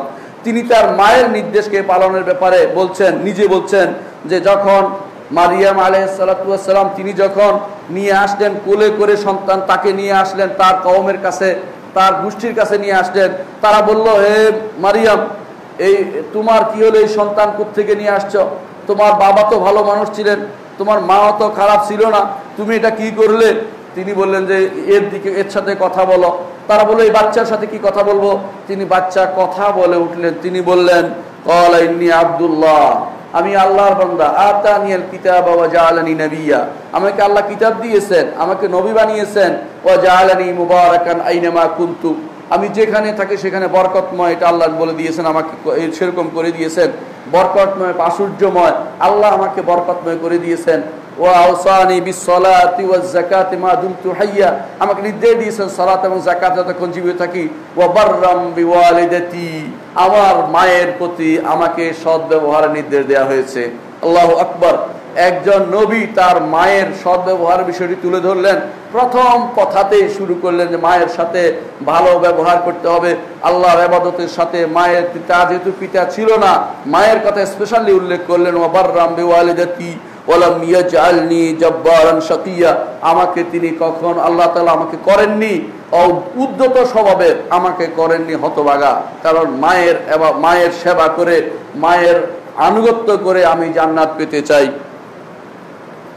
সূরা মারিয়ামে আল্লাহ তাআলা সেটা উল্লেখ করেছেন। আমরা দেখতে পাই রাসূলুল্লাহ সাল্লাল্লাহু আলাইহি ওয়াসাল্লাম হাদিসে তিনি মায়ের সেবাকে কোন জায়গায় নিয়ে গেছেন, পিতামাতার সেবাকে। রাসূলুল্লাহ সাল্লাল্লাহু আলাইহি ওয়াসাল্লামকে জিজ্ঞাসা করেছেন আব্দুল্লাহ ইবনে মাসউদ রাদিয়াল্লাহু আনহু, হে আল্লাহর রাসূল, কোন আমলটি সবচেয়ে উত্তম? রাসূলুল্লাহ সাল্লাল্লাহু আলাইহি ওয়াসাল্লাম বললেন আসসালাতু আলা ওয়াক্তিহা, ওয়াক্ত মোতাবেক সালাত আদায় করা, ওয়াক্ত মোতাবেক সালাত আদায় করা। কুলতু, আমি বললাম সুম্মা আই, তারপর কি? ক্বালা বিররুল ওয়ালিদাইন, তারপরই হচ্ছে পিতা মাতার প্রতি সৎ ব্যবহার করা। ক্বালা সুম্মা আই, তারপর আমি বললাম তারপর কি জিনিস? তিনি বললেন আল্লাহর রাস্তায় জিহাদ করা। জিহাদের উপরে স্থান দিয়েছে পিতা মাতার প্রতি সৎ ব্যবহার করা।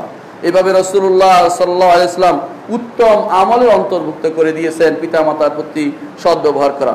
মুআবিয়া ইবনে হায়দার রাদিয়াল্লাহু আনহু বলেন যে আমি বললাম ইয়া রাসূলুল্লাহ, আমি কার প্রতি বেশি নেক কাজ করব, বেশি সৎ ব্যবহার করব, কার প্রতি? তখন রাসূলুল্লাহ সাল্লাল্লাহু আলাইহি ওয়াসাল্লাম বললেন উম্মুক, তোমার মা, তোমার মায়ের প্রতি বেশি ভালো ব্যবহার করো।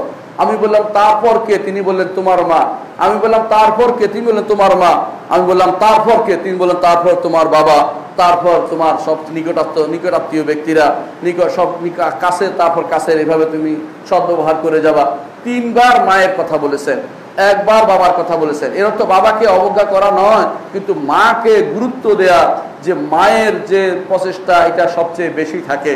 কোনো মা সন্তানকে ফেলে যায় না, যদি অভাব বিপদে না হলে ফেলে যায় না। বাবারা অনেক সময় দেখা যায়, অনেক মানুষ যারা শ্রমজীবী মানুষ সন্তান ফেলে চলে যায়, কিন্তু মা কিন্তু তাকে লালন পালন করে। মা তাকে যে কোনো মূল্যে রাখতে চায়। পাগল হলেও মা সন্তানকে ফেলে দেয় না, সন্তানকে আগলে রাখে। নিজের সন্তানের ভবিষ্যৎ সে ভালোই বুঝে, সেটা হচ্ছে মা। রাসূলুল্লাহ সাল্লাল্লাহু আলাইহি ওয়াসাল্লাম এই জন্য মায়ের পিতা মাতার প্রতি সদ্ব্যবহার নির্দেশনা দিয়েছেন। আল্লাহ রাস্তায় জিহাদের চেয়েও তিনি কোন হাদিসে দেখা গেছে বিরুল ওয়ালিদাইনকে আল্লাহ রাস্তায় জিহাদের উপরে স্থান দিয়েছেন। কখনো কখনো কোন সাহাবী এসে বলতেন যে ইয়া রাসূলুল্লাহ, আমি হিজরত করেছি, আমি এখন জিহাদ করতে চাই। রাসূলুল্লাহ সাল্লাল্লাহু আলাইহি ওয়াসাল্লামের হাদিস আবু সাঈদ খুদরি রাদিয়াল্লাহু আনহু বর্ণনা করেন, ইয়েমন থেকে এক লোক হিজরত করে আসছে। ইয়েমন থেকে হিজরত করার পর রাসূলুল্লাহ সাল্লাল্লাহু আলাইহি ওয়াসাল্লাম বললেন, হিজরত করেছো, শিরক ত্যাগ করেছো, কিন্তু জিহাদ বাকি আছে, তোমাকে জিহাদ করতে হবে। তারপর তিনি জিজ্ঞাসা করলেন, জিহাদ তো করবে, তো ইয়ামানে কি তুমি তোমার পিতা মাতাকে কি অবস্থা আছে? বলে হ্যাঁ ইয়া রাসূলুল্লাহ, ইয়ামানে তো আমার পিতা মাতা আছে। তখন রাসূলুল্লাহ সাল্লাল্লাহু আলাইহি ওয়াসাল্লাম বললেন যে তোমার পিতা মাতা কি তোমাকে জিহাদের অনুমতি দিয়েছেন? তখন সে বলল না, আমাকে জিহাদের অনুমতি দেয় নাই। রাসূলুল্লাহ সাল্লাল্লাহু আলাইহি ওয়াসাল্লাম তখন বললেন, ইরজা ইলা আবাওয়াইকা ফা ইন ফাআলা ওয়া ইল্লা ফাবিরহুমা, তুমি তোমার পিতা মাতার কাছে যাও, তাদের কাছে জিহাদের জন্য অনুমতি চাও, যদি অনুমতি না দেয় তাদের তুমি সৎ ব্যবহার করো, এটাই তোমার জন্য জিহাদের কাজ হবে। আল্লাহু আকবার। কিছু সামান্য আমল দিয়ে আপনি জীবন নাশ করা থেকে নিজেকে মুক্ত রাখতে পারেন, জীবন রাখতে পারেন। যেই পিতামাতা আপনাকে বড় করে তুলেছেন, সেই পিতামাতার সেবা করার মাধ্যমে আপনি দুনিয়াতে অবস্থান করতে পারবেন। অন্য এক হাদিসে আসছে, মৃত্যুর পরেও পিতামাতার প্রতি সদ্ব্যবহার থেকে যায়। আবু সাঈদ আস-সাঈদী রাদিয়াল্লাহু আনহু বলেন, আমরা রাসূলুল্লাহ সাল্লাল্লাহু আলাইহি ওয়াসাল্লামের কাছে ছিলাম, এমন সময় বনি সালামার এক লোক এসে বলল, ইয়া রাসূলুল্লাহ, আমার পিতামাতা মারা গেছেন, তাদের জন্য আমার কি কিছু করণীয় আছে? তখন রাসূলুল্লাহ সাল্লাল্লাহু আলাইহি ওয়াসাল্লাম বললেন, আছে। আসসালাতু আলাইহিমা, তাদের জন্য, তাদের উপরে জানাজার সালাত আদায় করা, দোয়া করা তাদের জন্য। ওয়াস্তিগফার লাহুমা, তাদের জন্য ক্ষমা প্রার্থনা করা। ইনফাজু আহদিহিমা মিন বাদিহিমা, তাদের যে সমস্ত অঙ্গীকার করা হয়েছে সেগুলি পূর্ণ করা। তারা যে ভালো কাজের অঙ্গীকার করেছে অথবা কারোর জন্য কিছু দেওয়ার কথা বলেছে সেগুলি তোমরা পূর্ণ করে দিবা। সিলাতুর রাহিমিল্লাতি লা তুসালু ইল্লা বিহিমা, তাদের যে সমস্ত আত্মীয় স্বজন আছে যেগুলো উপরস্থ আত্মীয়, তিনি ব্যতীত সেগুলো আর কেউ পূরণ করতো না, কারণ তোমরা নিকটস্থ আত্মীয় আছে, তোমাদের ভাই বোন ভাগ্নি এদিকে যায়, উপরের দিকে যারা আছে, তোমার পিতার যে সমস্ত আত্মীয় আছে সেগুলোর সাথে ভালো ব্যবহার করে যাও। ওয়া ইকরামু সাদিকিহিমা, তাদের দুইজনের পিতা মাতার যত বন্ধু আছে, বন্ধু বান্ধবী আছে, সেগুলোর সাথে ভালো ব্যবহার করে যাওয়া, তাদেরকে সম্মান করে যাওয়া। এটা হচ্ছে তাদের মৃত্যুর পরে তোমাদের করণীয়। শুধুমাত্র মায়ের সেবা করেও জান্নাতের যাওয়ার নিদর্শন রয়েছে। আনাস রাদিয়াল্লাহু আনহু বলেন, রাসূলুল্লাহ সাল্লাল্লাহু আলাইহি ওয়াসাল্লামের কাছে এক লোক এসে বললেন, ইয়া রাসূলুল্লাহ, আমি জিহাদ করতে চাই, কিন্তু আমার সে ক্ষমতা নাই, জিহাদের সে সক্ষমতা নাই, জিহাদের জন্য অনেক কিছু লাগে শর্ত সরায়। তখন রাসূলুল্লাহ সাল্লাল্লাহু আলাইহি ওয়াসাল্লাম বললেন, হাল বাকিয়া মিন ওয়ালিদাইকা আহাদ, তোমার পিতামাতার কেউ কি জীবিত আছে? ক্বালা উম্মি, সে বলল যে আমার মা জীবিত আছে। ক্বালা কাবিলিল্লাহ ফি বিররাহা, আল্লাহর সাথে সাক্ষাৎ করো তুমি তার সাথে ভালো ব্যবহার করে। ফাইজা ফাআলতা যালিকা ফাআনতা হাজ্জুন ওয়া মুতামিরুন ওয়া মুজাহিদ, যদি তুমি তা করতে পারো তাহলে তুমি হজকারী, হজ আদায় করছো, ওয়া মুতামির, উমরা আদায় করছো, ওয়া মুজাহিদ, তুমি আল্লাহর রাস্তায় জিহাদ করছো। অর্থাৎ শুধু মায়ের সাথেও কেউ ভালো ব্যবহার করলে, উত্তমভাবে তাদের দিকে তাকালে, তাদের অভাব পূরণ করে দিলে, তাদের সমস্যা দূর করে দিলে, সেই ব্যক্তি হজকারী, উমরাকারী, জিহাদকারী, তিনটি জিনিস একসাথে সে পাচ্ছে। ফাইজা রাদিয়াত আনকা ফাত্তাকি ওয়া বিররাহা, সে যদি সন্তুষ্ট থাকে তোমার উপরে তাহলে সেটা তুমি পাবে। সুতরাং ভয় আল্লাহ তাকে অবলম্বন করো এবং তার সন্তোষজনক কাজে তুমি নিজেকে নিয়োজিত করো। অন্য এক হাদিসে এসেছে, রাসূলুল্লাহ সাল্লাল্লাহু আলাইহি ওয়াসাল্লাম তার কাছে মুআবিয়া ইবনে জাহিমা রাদিয়াল্লাহু আনহু, সুলামি রাদিয়াল্লাহু আনহু এসে বললেন, ইয়া রাসূলুল্লাহ, আমি জিহাদ করতে চেয়েছি যার মাধ্যমে আল্লাহর উদ্দেশ্য, আমার আর কোনো উদ্দেশ্য নেই, আখিরাত উদ্দেশ্য, আর কোনো উদ্দেশ্য নেই। রাসূলুল্লাহ সাল্লাল্লাহু আলাইহি ওয়াসাল্লাম বললেন, তোমার মা কি জীবিত? বলে, হ্যাঁ, আমার মা জীবিত। রাসূলুল্লাহ সাল্লাল্লাহু আলাইহি ওয়াসাল্লাম বললেন, যাও তোমার মায়ের সেবা করো গিয়ে। সেই লোক সামনে গিয়ে আবার বললেন, ইয়া রাসূলুল্লাহ, আমি জিহাদ করতে চাই আল্লাহ সন্তুষ্টির জন্য, আখিরাতের জন্য। রাসূল আবার বললেন, তোমার মা কি জীবিত? বলো, হ্যাঁ, তোমার মায়ের সেবা করো। সে আবার বাম দিক দিয়ে আবার এসে বললেন, আবার রাসূলুল্লাহ সাল্লাল্লাহু আলাইহি ওয়াসাল্লাম একই কথা বললেন। সব শেষে তিনি একটি কথাই বললেন, ওয়াই হাকা ইলজাম রিজলাহা ফাসাম্মাল জান্নাহ, তোমার কি হলো? তার পায়ের কাছে থাকো, সেখানে জান্নাত রয়েছে। তুমি জান্নাত খুঁজে বেড়াচ্ছ, তোমার মায়ের পায়ের কাছে তোমার জান্নাত রয়েছে। এটা সহিহ হাদিস দ্বারা সাব্যস্ত হয়েছে। ইমাম নাসাই হাদিসটি উল্লেখ করেছেন। অনুরূপভাবে আমরা জানি ওয়াইস আল কারনী রাদিয়াল্লাহু আনহু, সে বিখ্যাত হাদিস, যিনি আসতে পারেননি মায়ের সেবার কারণে। সেই ঘটনা সহিহ মুসলিমে আসছে যে মায়ের সেবার কারণে আসতে পারেনি। সেই ঘটনা আমরা জানতাম না, যদি ওমর রাদিয়াল্লাহু আনহু বর্ণনা করতেন। ওমর রাদিয়াল্লাহু আনহুর কাছে রাসূলুল্লাহ সাল্লাল্লাহু আলাইহি ওয়াসাল্লাম সেই ঘটনা বর্ণনা করেছেন। তিনি বলেছেন, ওমর, তোমাদের কাছে যখন বিভিন্ন এলাকা থেকে যোদ্ধারা আসবে, তখন কারণ এবং মুরাদ থেকে এক লোক আসবে, তার নাম হবে ওয়াইস। সে হচ্ছে সাইয়্যিদুত তাবেঈন, তাবেঈনদের সর্দার। ইমাম আহমদ ইবনে হাম্বল বলেন, যদি এই হাদিস আমি না পাইতাম, আমি সাঈদ ইবনে মুসাইয়্যিবকে তাবেঈনদের সর্দার বলতাম, কারণ এত খেদমত করেছে। কিন্তু রাসূলের হাদিসটাকে প্রাধান্য দিয়ে আমি বলি উত্তম তাবেঈ হচ্ছে ওয়াইস আল কারনী। কি করেছেন তিনি? দরবার খুলেছেন? না, আমাদের দেশে তো দরবার খোলা হয় ওয়াইসিয়া নামে। দরবার খুলেননি, তিনি কি করেছেন? মায়ের সেবা করেছেন। তার গায়ে শ্বেত রোগ ছিল, আল্লাহর কাছে দোয়া করেছেন, আল্লাহ একটু যেন থাকে, ভালো হয়ে গেছে মায়ের দোয়া, নিজের দোয়া আল্লাহ ভালো করে দিয়েছেন, কিন্তু একটু যেন থাকে। কেন থাকে? বারবার এটা দেখে আমার মনে হবে যে আমি শ্বেত রোগী ছিলাম, আল্লাহ আমাকে মুক্ত করে দিয়েছে, এই জন্য সেটা থাকতো। যখন রাসূলুল্লাহ সাল্লাল্লাহু আলাইহি ওয়াসাল্লামের মৃত্যুর পরে তিনি আসলেন, আসার পর ওমর রাদিয়াল্লাহু আনহু বললেন, তুমি ওয়াইস? বলে, হ্যাঁ, আমি ওয়াইস। তুমি তোমার মায়ের সেবা করতে? বলে, হ্যাঁ, তাই করতাম। বলে, তোমার একটু বরস, একটু শ্বেত আছে? বলে, হ্যাঁ, শ্বেত আছে। বলে, হ্যাঁ, রাসূলুল্লাহ সাল্লাল্লাহু আলাইহি ওয়াসাল্লাম আমাকে বলছে তুমি আমার জন্য ক্ষমা প্রার্থনা করো, তুমি আমাকে ক্ষমা প্রার্থনা করো। বলছে হ্যাঁ আমি তোমার জন্য আল্লাহ তোমাকে ক্ষমা করে দিন। তখন ওমর বললেন যে কোথায় থাকতে চাও? বলে আমি কুফায় থাকতে চাই। বলে ঠিক আছে চলে যাও, তোমার জন্য আমি কিছু বলে দিব কিনা? বলে না আমি মানুষের সাথে থাকতে চাই, আমার জন্য স্পেশাল কোনো ব্যবস্থাপনা করে দিবেন না। তখন ওমর রাদিয়াল্লাহু আনহু যখনই কেউ আসতো তখনই জিজ্ঞাসা করতেন ওয়েসকে দেখেছো? বলে দেখেছি, একটা মানুষ ঘুরে ঘুরে বেড়ায়, মানে কেউ গুরুত্ব দিচ্ছে না এরকম। ওমর বললেন যে তোমরা যখন আবার যাবে তখন তাকে সালাম, তার কাছে তোমরা ক্ষমা চাইবে। রাসূলুল্লাহ সাল্লাল্লাহু আলাইহি ওয়াসাল্লাম তার কাছে ক্ষমা চাইতে আমাকে বলেছে, আল্লাহর কাছে যেন ক্ষমা চায়, এটা বলতে ইস্তেগফার করতে আল্লাহর কাছে, এটা আমাকে বলেছে। তখন তিনি তাই সেই ব্যক্তি ফিরে যেয়ে দেখলেন যে ওয়াইস, বলে ওয়াইস তুমি আমার জন্য ক্ষমা আমার জন্য আল্লাহর কাছে ক্ষমা চাও। ওয়াইস বলছেন তুমি তো হজ থেকে আসছো, তোমার এখন ক্ষমা আমার জন্য বেশি করা দরকার, তুমি সফর থেকে আসছো, আমার জন্য তুমি আল্লাহর কাছে ক্ষমা চাও, আল্লাহর কাছে তুমি আমার জন্য ক্ষমা। বলে না তুমি আমার জন্য ক্ষমা চাও। বলে কেন? নিশ্চয়ই তুমি ওমর সাথে সাক্ষাৎ করে আসছো। বলে হ্যাঁ ওমর সাথে সাক্ষাৎ করে আসছি। বলে তাহলে আমি এখানেও থাকবো না। সেখান থেকে তিনি সোজা চলে গেলেন অন্য জায়গায়, যে মানুষের ভিড়ের মধ্যে আমি থাকবো না, কারণ মানুষ আমাকে জ্বালাবে, এই জন্য তিনি সেখান থেকে চলে গেলেন। তিনি হচ্ছে উওয়াইস আল কারনী রাদিয়াল্লাহু আনহু। কি জন্য তা হয়েছিল? মায়ের সেবা করেছিলেন। মায়ের সেবার কারণে সেই বিরাট সম্মান পেয়েছেন, যেখানে ওমর রাদিয়াল্লাহু আনহু তাকে বলেছিলেন তুমি আল্লাহর কাছে আমার জন্য ক্ষমা প্রার্থনা করো। অথচ ওমর রাদিয়াল্লাহু আনহু জান্নাতি মানুষও সেটা তার সম্মান দেওয়ার জন্য সেটা করেছে। এই নয় যে কখনো কোনো তাবেঈ সাহাবীর উপরে উঠতে পারে সেই জন্য নয়, বরং সেটা ছিল স্পেশাল একটা সম্মানের বিষয়, সেটা আমাদেরকে মনে রাখতে হবে। আয়েশা রাদিয়াল্লাহু আনহা বলেন রাসূলুল্লাহ সাল্লাল্লাহু আলাইহি ওয়াসাল্লাম বলেছেন আমি জান্নাতে প্রবেশ করলাম, তখন সেখানে দেখতে পেলাম কে যেন কোরআন তেলাওয়াত করছে, সব কোরআন তেলাওয়াত করছে। আমি বললাম যে কে এটা? আমাকে জানানো হলো হারিসা ইবনে নুমান। হারিসা ইবনে নুমান কে ছিল?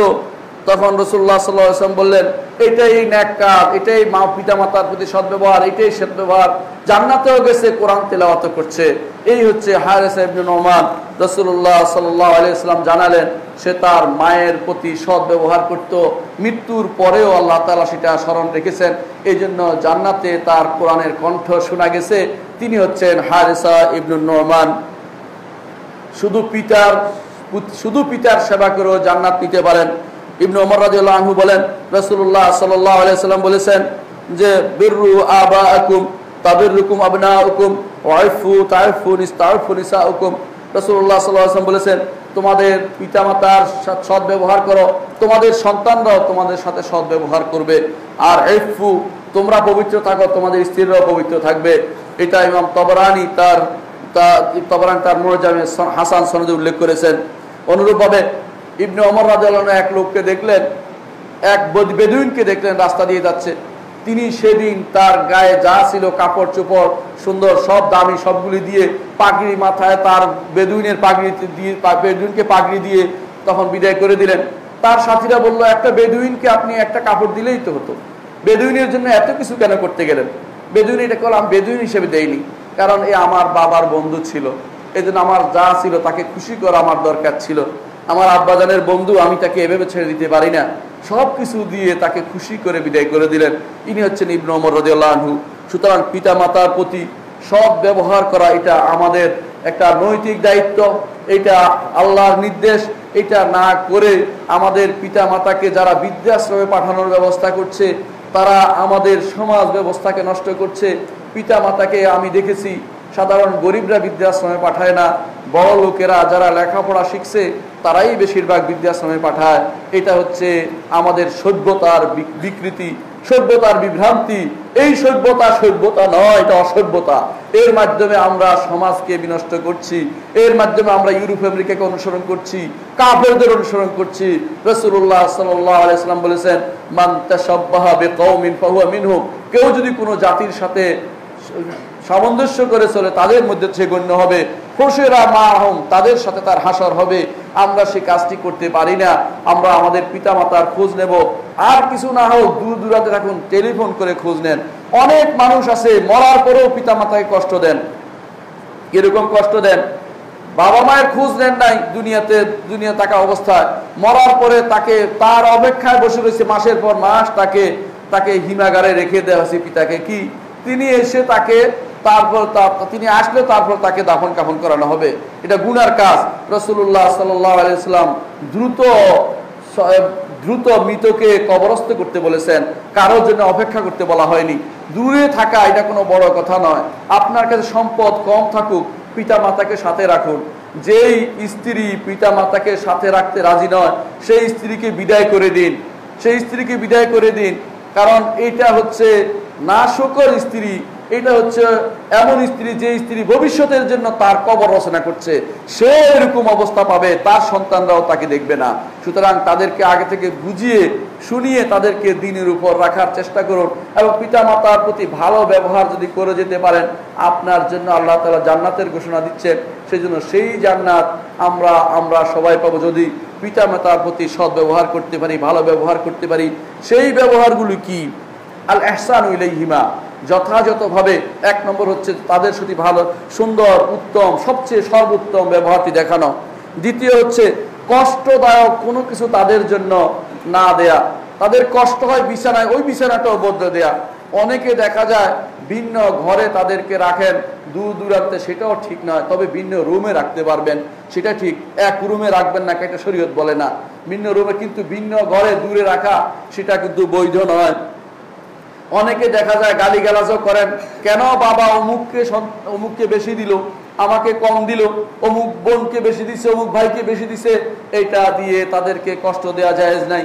তাদের যদি কোনো তারা অন্যায় করে থাকে, সেটার বিচার সেটা আল্লাহর কাছে তারা দিবেন। আপনি কোনো রকমের এইটা নিয়ে কোনো বাড়াবাড়ি করবেন না। আল্লাহর কাছে চান, হয়তো আল্লাহ আপনাকে পুষিয়ে দিবে। তাদেরকে ক্ষমা করে দেন, যে বাবা যা করেছে সেটা তার, আমি ক্ষমা করে দিলাম, আল্লাহ যেন আমাকেও ক্ষমা করে দেন, সেটা করবেন। বাবা মাকে কষ্টের মধ্যে ফেলবেন না। পিতামাতা যদি 4 নম্বর, পিতামাতা যদি কাফেরও হয়, তাদের সাথে ভালো ব্যবহার করবেন। পঞ্চম, যে যদি জিহাদের নির্দেশও আসে, পিতামাতার অনুমতি ব্যতীত জিহাদে যাওয়া যাবে না।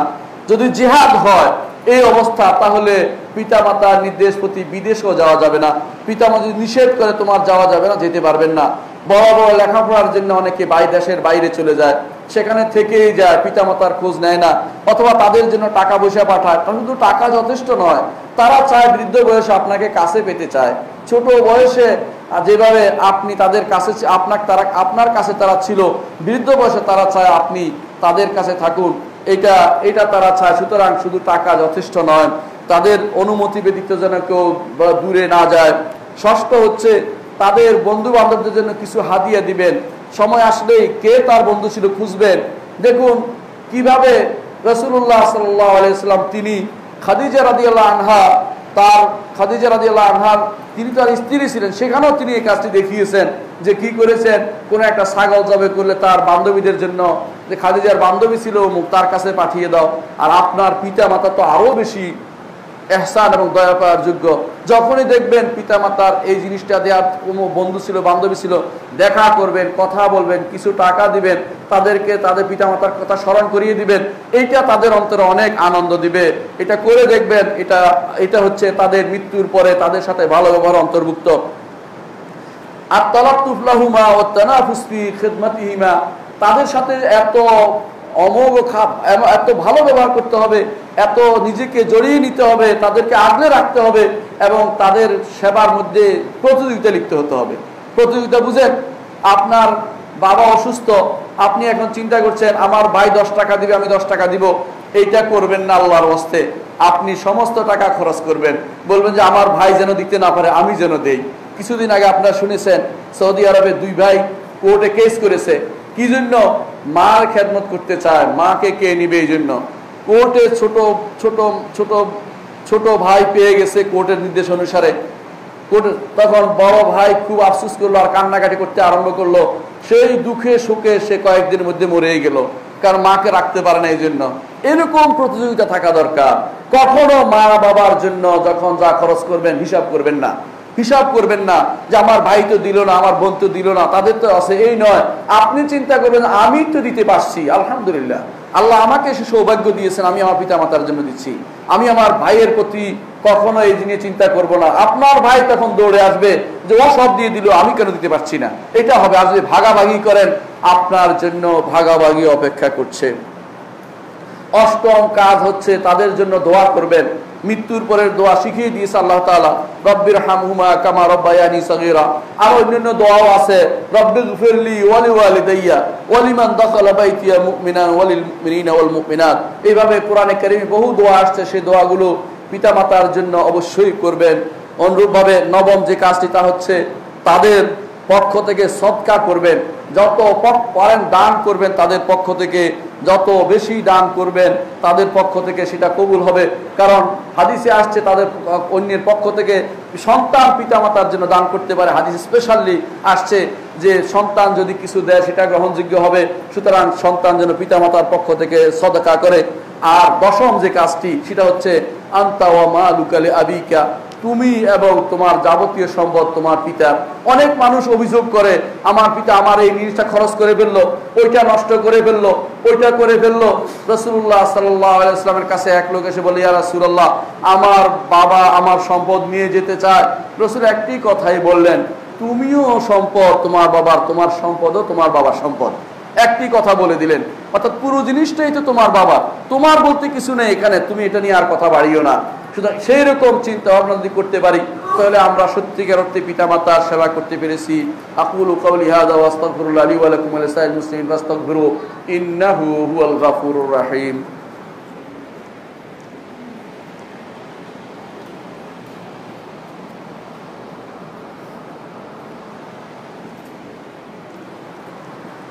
ইন্নাল হামদালিল্লাহ নাহমাদুহু ওয়া নাস্তাঈনুহু ওয়া নাস্তাগফিরুহু ونعوذ بالله من شرور أنفسنا ومن سيئات أعمالنا من يهده الله فلا مضل له ومن يضلل فلا هادي له وأشهد أن لا إله إلا الله وحده لا شريك له وأشهد أن محمدا عبده ورسوله أما بعد أيها الناس اتقوا الله واعلموا أن الله عز وجل جعل الوالدين من أبواب الجنة। পিতা মাতার সেবা করে জান্নাতে যাওয়া এটা কিন্তু একটা তৌফিক দরকার, একটা তৌফিক। একজন মানুষ যখন দেখবে তার পিতা আছে মাতা আছে তখনই তাকে নেয়ামত মনে করা উচিত। যখন দেখবে তার পিতা মাতা নেই তখন বুঝবে যে তার মাথার উপর থেকে ছায়া সরে গেছে। তারা সর্বক্ষণিক দোয়া করে, বিশ্বাস করুন একমাত্র পিতা মাতাই নিঃস্বার্থ দোয়া করে। যাদের দোয়ার ব্যাপারে আল্লাহ তাআলা স্পেশালি তাদের দোয়া বলছেন যে পিতা মাতা সবসময় সন্তানদের দোয়া করে। কিরকম দোয়া করে? পিতা মাতা সবসময় দোয়া করতে থাকে, দোয়া করতে থাকে রব্বানা হাবলানা মিন আজওয়াজিনা ওয়া যুররিয়াতিনা কুররাতা আয়ুন, আল্লাহ আমার সন্তানদেরকে চক্ষু সিক্তকারী বানিয়ে দাও। নিজের চক্ষু সিক্ত দেখে অন্তরটা জুড়িয়ে যায়, এটাই চায়, বেশি কিছু চায় না। পিতা মাতা যখন দেখে সন্তান তার আয় করছে, ভালো অবস্থা আছে, তাদের অন্তর খুশি চড়ে যায়। তারা কখনো নিরাশ, কাউকে ঈর্ষা করে না। এই জন্য পিতামাতার প্রতি সদ্ব্যবহার আমাদের সব সময় করে যেতে হবে। আল্লাহ আমাদের যেন এই তৌফিক, এই পিতামাতার সদ্ব্যবহার তৌফিক দেন, সেই দোয়া আমরা সবাই করবো। আল্লাহ ওয়াসাল্লু আলা সাইয়্যিদিল বাশারিয়া মুহাম্মদ ইবনে আব্দুল্লাহ কামা আমারাল্লাহু আযজা ওয়া জাল্লা ফি কিতাবিহি ওয়া সান্না বিমালাইকাতি মুসাববিহাতিল কুদসি ওয়া সাল্লাসা বিকুম আইয়ুহাল মুমিনুন ফাকালা তাআলা মুখবিরা ওয়া আমিরা ইন্নাল্লাহা ওয়া মালাইকাতাহু ইউসাল্লুনা আলান নাবী ইয়া আইয়ুহাল্লাযিনা আমানু সাল্লু আলাইহি ওয়া সাল্লিমু তাসলিমা। وقال النبي صلى الله عليه وسلم من صلى علي مرة صلى الله عليه بها عشرا فنقول اللهم صل على محمد وعلى آل محمد كما صليت على إبراهيم وعلى آل إبراهيم إنك حميد مجيد اللهم بارك على محمد وعلى آل محمد كما باركت على إبراهيم وعلى آل إبراهيم إنك حميد مجيد اللهم ارض عن الخلفاء الراشدين أبي بكر وعمر وعثمان وعلي وعن سائر الصحابة والتابعين رضوان الله عليهم أجمعين اللهم اغفر لنا ولإخواننا الذين سبقونا بالإيمان ولا تجعل في قلوبنا غلا للذين آمنوا ربنا إنك رؤوف رحيم اللهم انصر المسلمين في كل مكان وأيدهم بتأييدك يا رحمن আল্লাহ মুসলিমদের তুমি সাহায্য করো আল্লাহ। পৃথিবীর আনাচে কানাচে যারা নির্যাতিত হচ্ছে তাদের তুমি সাহায্য করো আল্লাহ। আমাদের কাশ্মীরি ভাইদের তুমি সাহায্য করো আল্লাহ। আল্লাহ আমাদের মায়ানমারের ভাইদের তুমি সাহায্য করো আল্লাহ। আমাদের তুমি ইয়েমেনের ভাইদের সাহায্য করো আল্লাহ। আল্লাহ সিরিয়ার সুন্নি ভাইদের তুমি সাহায্য করো আল্লাহ। আল্লাহ তুমি জানো মুসলিমরা কোথায় কোথায় নির্যাতিত হচ্ছে, সবাইকে তুমি ক্ষমা করে দাও আল্লাহ। তাদের জন্য তুমি সাহায্য নাজিল করো আল্লাহ। আল্লাহ আমাদেরকে তুমি দয়া করো আল্লাহ, আমাদের তুমি ক্ষমা করে দাও আল্লাহ। আমাদের জীবনের সমস্ত গুনাহ তুমি ক্ষমা করে দাও। আমাদেরকে দ্বীনের পথে থাকার তৌফিক দান করো। আমাদের সন্তানদেরকে দ্বীনের উপর রাখো, তাদেরকে কোরআনে এবং হাদিসের হাফেজ বানিয়ে দাও। দ্বীন ও সুন্নাহকে তারা অনুসরণ করার তৌফিক দান করো এবং বিদআত থেকে এবং শিরক থেকে তাদের দূরে থাকার তৌফিক দান করো। আল্লাহুম্মা আগফির ওয়ারহাম ওয়া আনতা খায়রুর রাহিমিন। ইবাদাল্লাহ রাহিমাকুমুল্লাহ, ইন্নাল্লাহা ইয়া'মুরু বিল আদলি ওয়াল ইহসান ওয়া ইতা'i যিল কুরবা ওয়া ইয়ানহা আনিল ফাহশাই ওয়াল মুনকারি ওয়াল বাগই ইয়া'ইদুকুম লা'আল্লাকুম তাযাক্কারুন ওয়া লাযিকরুল্লাহি আকবার ওয়াল্লাহু ইয়া'লামু মা তাসনাউন।